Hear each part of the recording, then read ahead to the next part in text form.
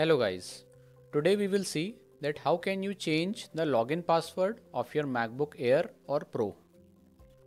To change the password, first you need to click on this Apple icon at the left top corner. Inside this menu, select System Preferences. Now you need to look for Users and Groups over here. Okay, select that.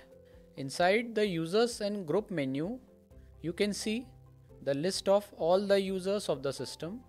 So if you want to change your password, you need to click on this change password button. So click on that. That will display a dialog box that will first ask for your old password. So I will enter it over here. Then you need to enter your new password. And again the same to verify it. Last thing is you need to enter the password hint. So after entering all the details, click on change password. So your password has been changed.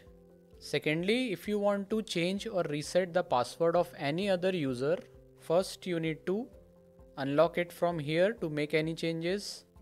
It will ask for your password. So here give your new password which you have just changed and select the user whose password you want to change and click on reset password. So here in a similar way, enter the new password and verify it and enter the password hint. So that's it for now. If the video helped you in any way, don't forget to like it. And for more Mac OS tutorials, please subscribe our channel. Till next time, bye bye.